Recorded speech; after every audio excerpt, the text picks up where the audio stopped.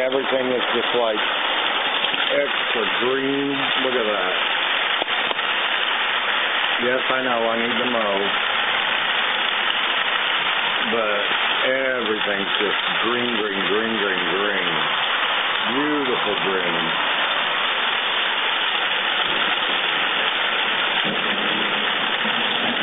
Got a storm coming in.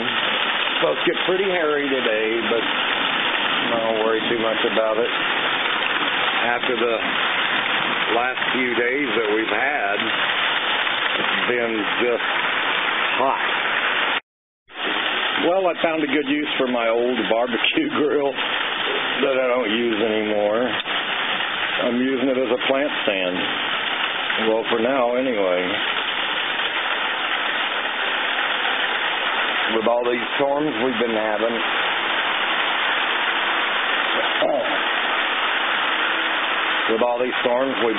it kind of helps protect them, actually. But I thought it was kind of cool just to use it as a plant stand. I don't cook on it or anything anymore.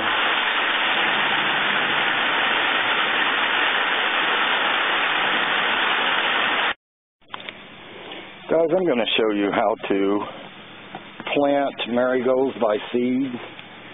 And you don't have to do anything extra. You don't have to grow them and then plant them and blah, blah, blah, blah, blah. Do like I do. I've had 100% rate with this. Take your seeds and just scatter them.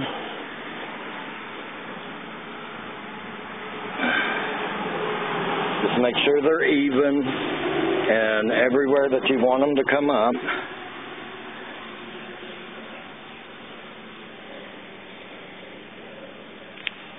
Let's see, a little bit more in this corner.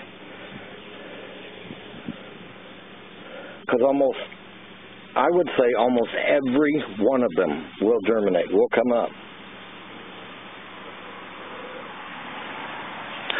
Then, sprinkle dirt over the top of them. You do not have to bury them.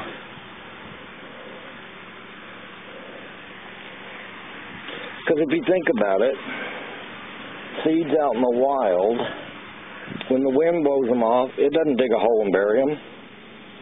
They land on the ground. The ones that make contact with the dirt is the ones that come up. So just scatter dirt on them. Then when you're done, water them good and wait for them to come up. I mean, guys, what I mean to say is you don't have to start the plants and get them so big and transfer them to your flower bed. Just scatter the seeds like I did. Throw a little light bit of dirt over the top of them and just water them. And these are already coming up. I threw these in there about 4 days ago, and I see a bunch already coming up. I gotta get next to the steps there and weed. But I've always gotten better results just throwing the seeds on top of the ground, sprinkling a little dirt on them, watering them, and let them do their thing. And then once they all come up, then you can thin them out to where you want them. And the plants that you pull, you can put somewhere else.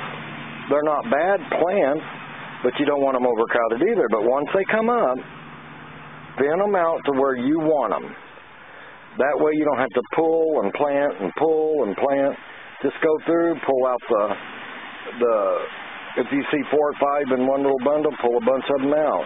But always make sure that they get their 4th set of leaves before you pull them, before you thin them.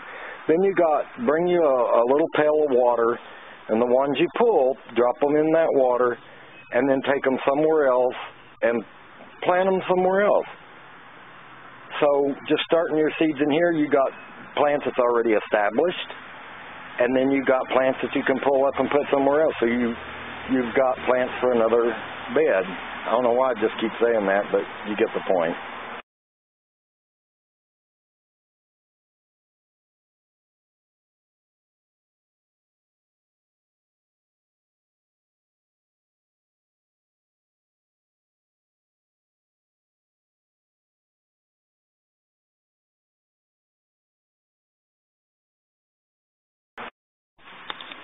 the little fence that I put up and planted green beans, they've all come up. This is like the third time I had to replant them because we've been getting so much flooding that it just keeps washing them away. And they never had a chance to come up. So finally, this time, they finally got a chance to actually come up. So hopefully they're established now to where if we do get another big rain and flood, it won't wash them away. Hopefully. But anyway, look how green the grass is. My purple bean that I planted inside I got an old well out there. There used to be a real well there, and they filled it in, and they put that old well on it years and years and years ago to show people where it was. Well, I put some new fresh dirt on top of it and planted what they call a purple bean. It's not a bean you can eat. It's just a plant that comes up, and it's a vine, kind of like a morning glory. But when the plant flowers, it looks like sweet peas. And when the flower dies, it grows a really long purple bean. Well, you wait for the bean to dry and turn brown, then you pick the whole bean, you bust it open, and it has black seeds in it with a white eye on them. And that's what you want to put back. These do not grow back every year by themselves.